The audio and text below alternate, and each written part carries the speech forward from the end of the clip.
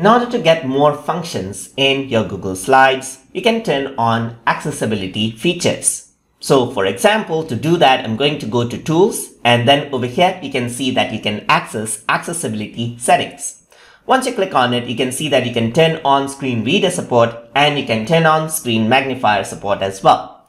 Once you do that, you can simply press OK right here, and then you can see accessibility has been turned on. So it is there as an extra menu. Once you click on this over here, you can see that you have various options for accessibility, like formatting. You can move to next formatting change, you can go to next misspelling, you can speak out the comment and so forth. So everything is here. So now what I'm going to do is I'm going to purposefully make a spelling error. So I'm just going to say, hello there, how are you, right here, just like this. And this is a spelling error, just like this. So there you go, there's the spelling error right here. I'm just going to go around right there.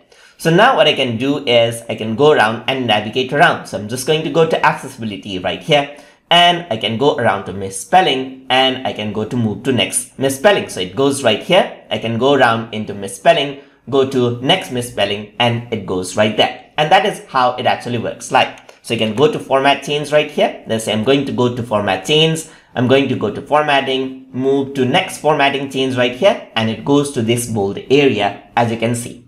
And that is how you can work around with the accessibility setting inside of Google Slide to make your workflow much more easier as well. So if you guys learned something as always, and as always, please like, comment, share, and subscribe.